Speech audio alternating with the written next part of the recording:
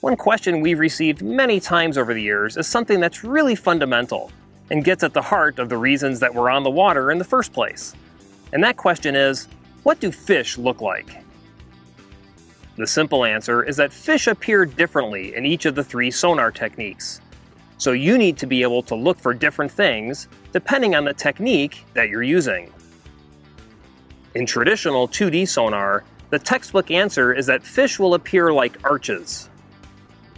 But the truth of the matter is that the shape of a fish's 2D sonar return depends on a number of factors, including your boat speed, the 2D sonar frequency that you're using, and the orientation of your transducer as it sits in the water.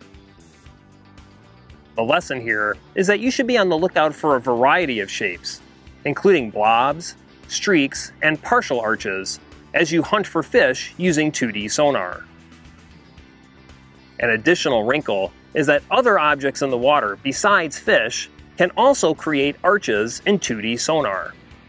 And that's where down imaging comes into play, because down imaging's picture-like images make it easy to distinguish between fish and other objects in the water. So what do fish look like in down imaging? Well, that's easy. They look like bright spots. When you've got a bright spot in down imaging, especially one that correlates with a 2D sonar return, then you've got yourself a fish. The general theme of looking for bright spots continues as we think about finding fish using side imaging. Fish in side imaging will also appear as bright spots, but the key for me has always been to look for a bright spot as well as a corresponding dark spot, which is the fish's sonar shadow. If you've got a bright spot that lines up nicely with a dark sonar shadow, then you've got yourself a fish, guaranteed.